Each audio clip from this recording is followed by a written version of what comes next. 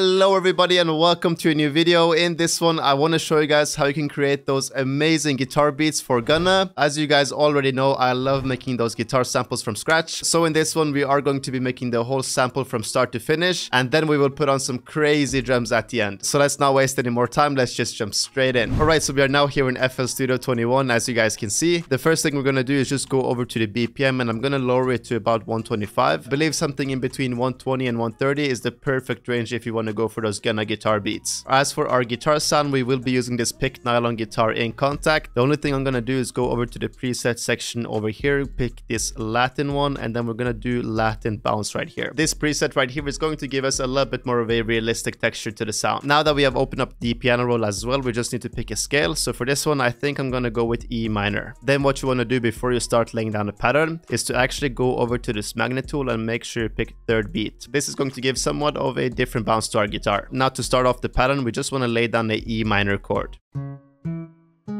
Now let's extend this out a little bit, and we can actually invert this middle note by pitching it up one octave. Then to get that repetitive pattern, all I'm going to do is highlight these top two over here, shift them 2 times to the side, and then this top one we're going to do the same exact thing once again. Then we can just shorten these notes and we can actually copy the whole thing over. Now one very important step is that we actually want to link all of these notes together. This is actually very important because we want to get that flow from the guitar. Now let's quickly just hit Alt and R to randomize a little bit of that velocity.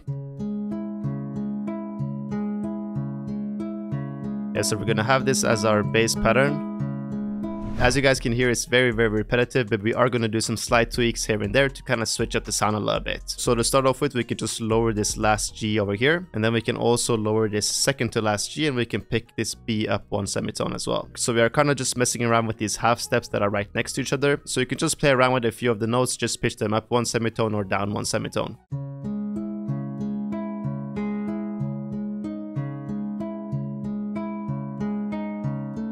Now that we have this main pattern, we also want to add some top notes. These top notes are going to help us get some more movement on the sample, and it's also going to help out with differentiating the guitar sample. So let's start off by laying down this C over here.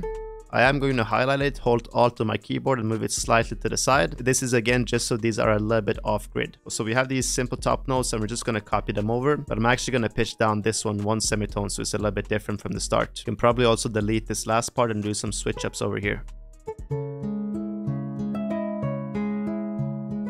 Once we have everything laid out, we can just copy the whole thing over, pitch it down by 5 semitones.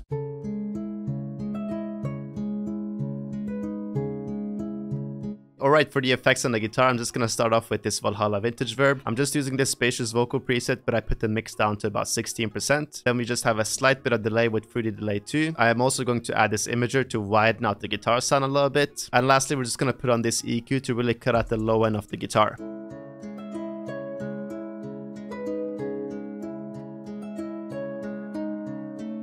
So now that we have both the pattern and the effects for the guitar laid out, I feel like we should add some sort of vocal in the background. Now we are going to add a lot of EQ to this vocal, so it's not too present. We just want to use the vocal as some sort of complementary sound to our guitar. So I really don't want the vocal to work as a counter melody. As I said, it's just going to be something that can enhance the guitar sample in the background. So I did just find this simple vocal phrase from Splice, and it sounds like this.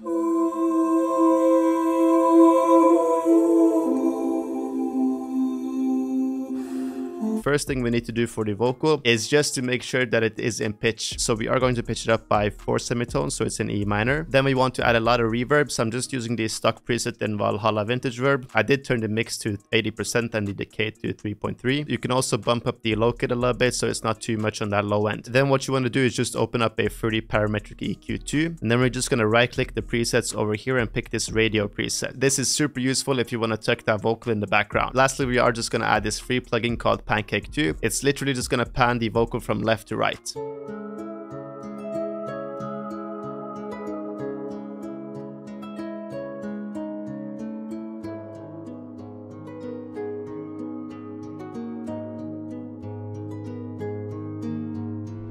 Perfect. Now that we have those two laid down, we really want to add some sort of counter melody to this. As for the sound on the counter melody, I'm just going to open up this flute in Contact, and it's this band Surrey flute from Ventus Ethnic Winds. All you want to do for this one before you start laying down the pattern is just to make sure to tune it up by 12. Then you also want to put this vibrato up to something in between 90 and 100. This is seriously going to help you get a more realistic sound on a flute. For the pattern on a counter melody, I'm just going to play around a little bit with the keyboard and see if we can find a nice and catchy pattern.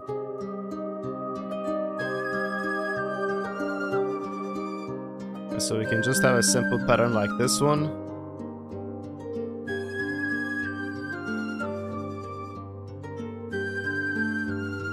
Lastly, I'm just going to add a few textures, and that should pretty much be it for the sample.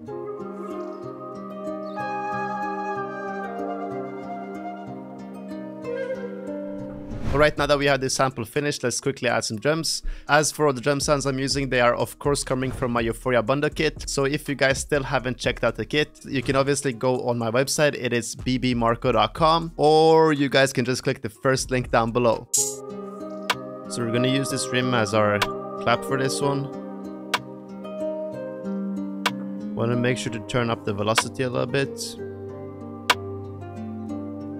just so it really hits hard. Then we're also going to go with a hard-hitting hi-hat. Let's just drag in a MIDI from the Euphoria pack.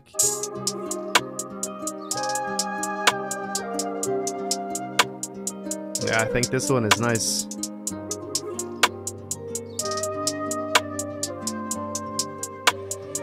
Pretty simple, but still has a cool bounce. Just adding some more perks. Get that bounce.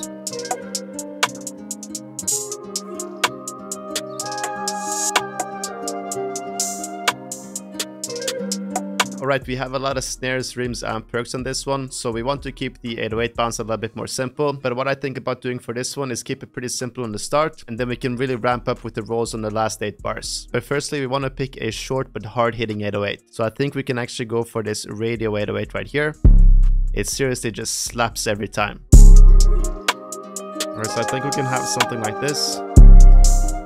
Very simple in the start right here.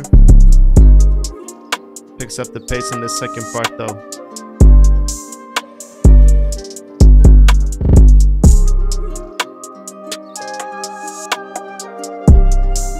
This is just with the kick layer as well. It's just so it's a bit extra punchy. Alright, now I'm quickly going to arrange the whole beat and then we'll take a final listen. Alright, so here we have the final beat.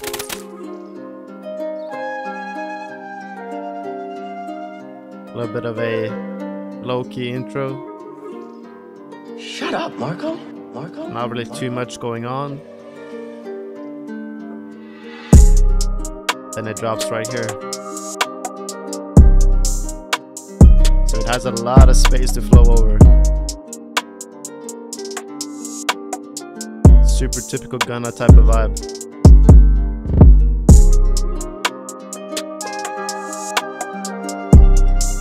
We have the flute come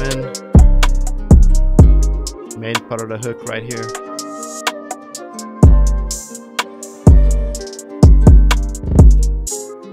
Slows a little bit down for the verse.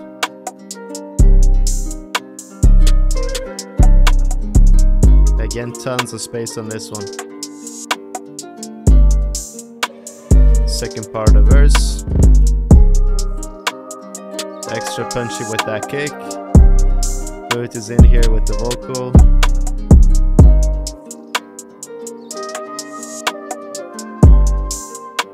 Bring back the elements for the bridge.